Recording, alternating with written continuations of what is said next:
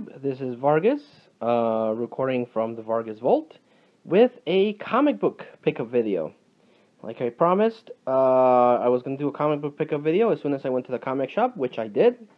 As you probably saw in that video I posted on our trip to the Dollar Tree and the comic shop and Movie Fruit Bazaar. So here it is, the comic book pickup video.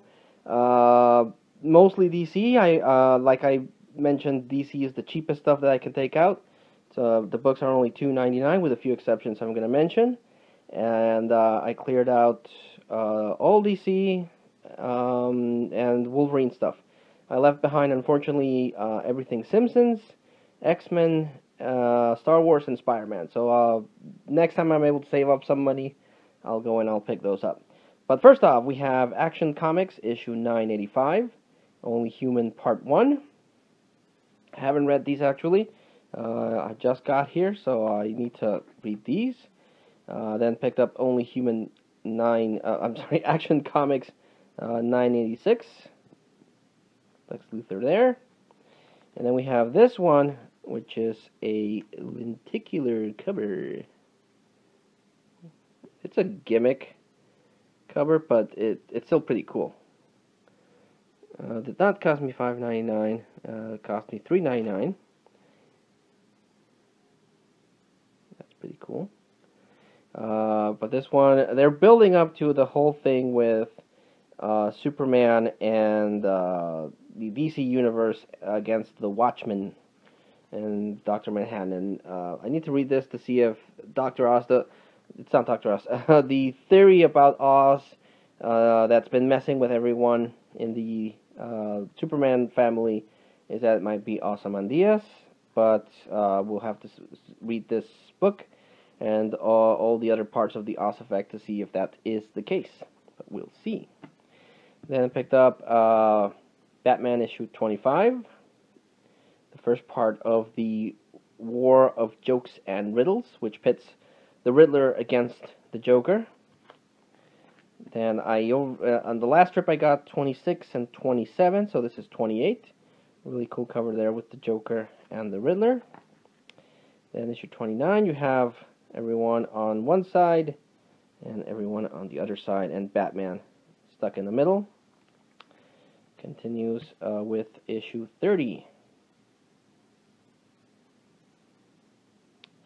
So I'm really digging, I've mentioned this before, I dig Batman. He's my #1 favorite DC character, but Snyder's run was pretty cool, but King's run is also building up to something really, really special, so this has been a good run too.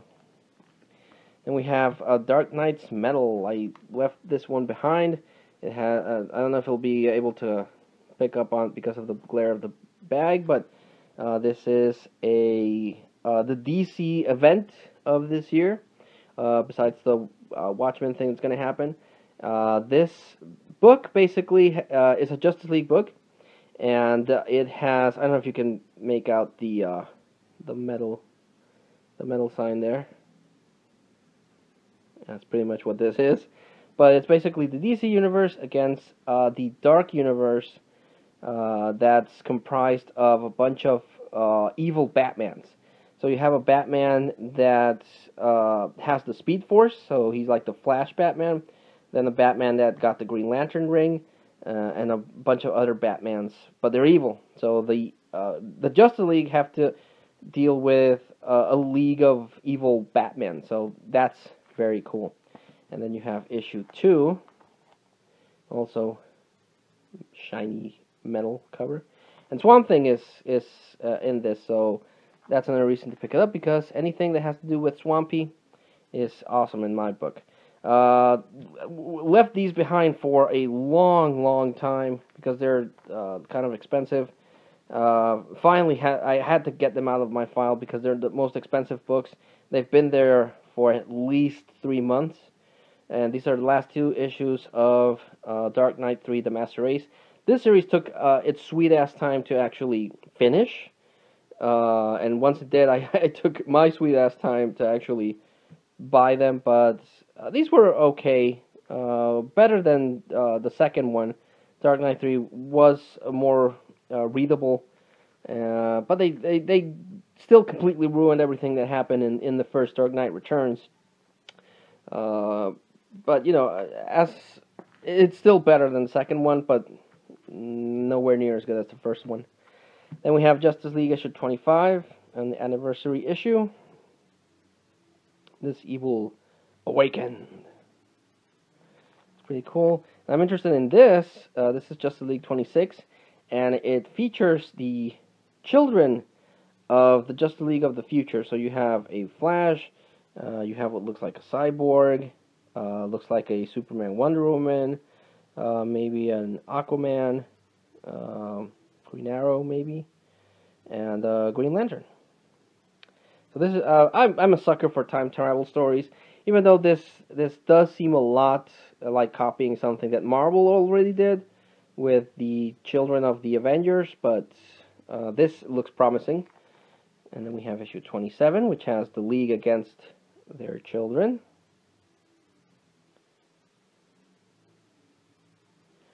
And then you have issue 28. Aquaman is back from the future, and he's taking no prisoners. So this promises to be an interesting read.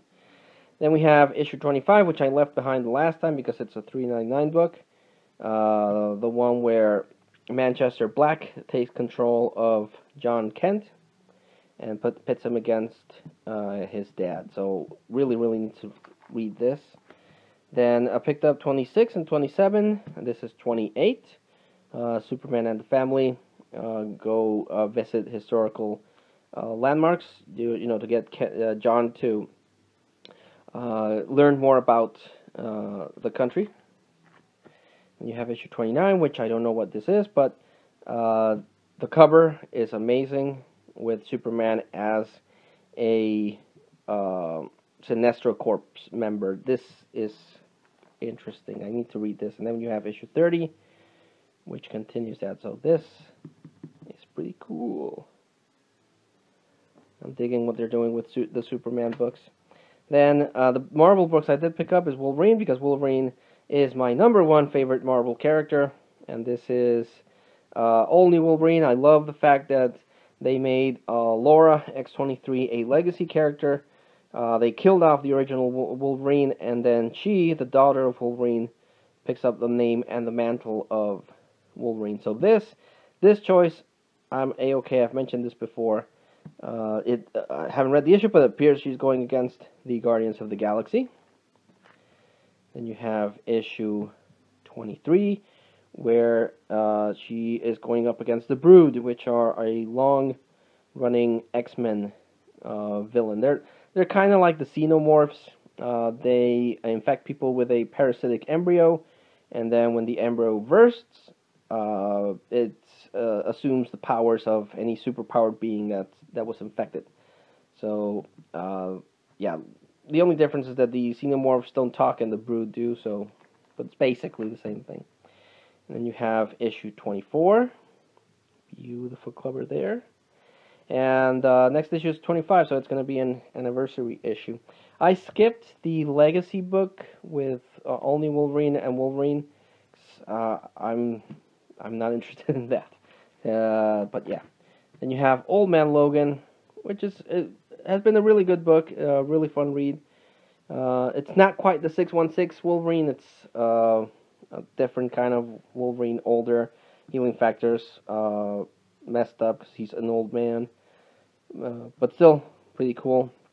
And this one, in this series, he's going up against the Maestro and whole kids that he somehow spawned.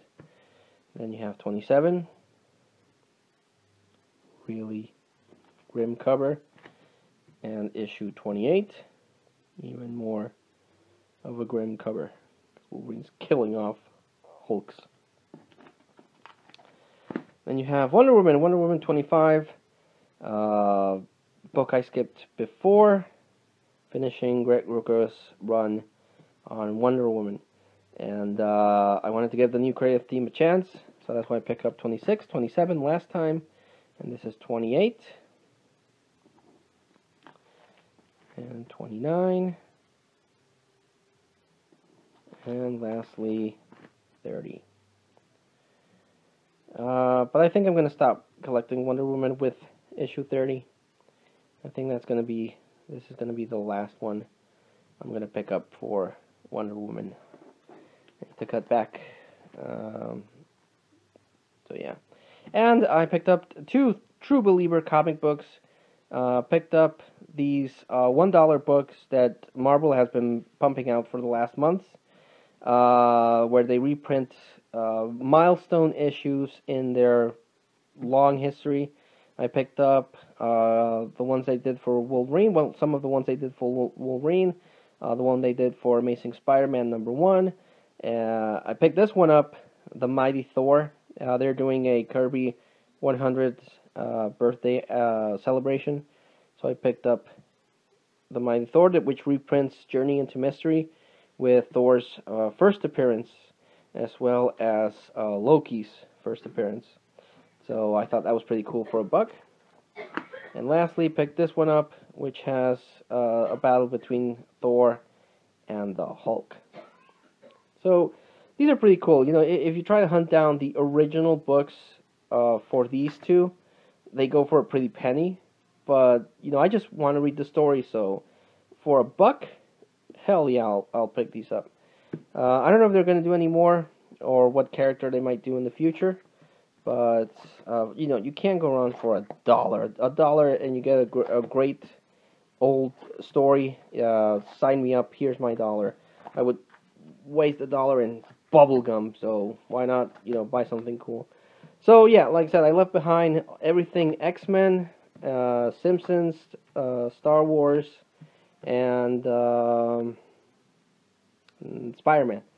But I really need to save some money and pick those up. So only DC this time around, but actually I feel that DC is doing a better job lately than Marvel with their non-stop special events. Because DC only has Metal right now, and Marvel had has had like a bunch of specials in September, and they've had a bunch of specials with what's in the year. So that kind of sucks. But this one looks cool. It's Batman. It's a Justice League against evil Batman, so that's pretty cool. Like always, I like to recommend the standouts. If you're not reading Batman, why aren't you not reading Batman? Batman is always awesome. I recommend that. And this Metal thing, because Swamp Thing is in it, and you can't go wrong with Swamp Thing, because Swamp Thing is awesome. So yeah. That's my recommendation. That's the comic book pickup video. Thanks so much for watching, guys. I really appreciate it. And until I see you all again, this is Vargas from the Vargas Vault, thanking you all and signing out.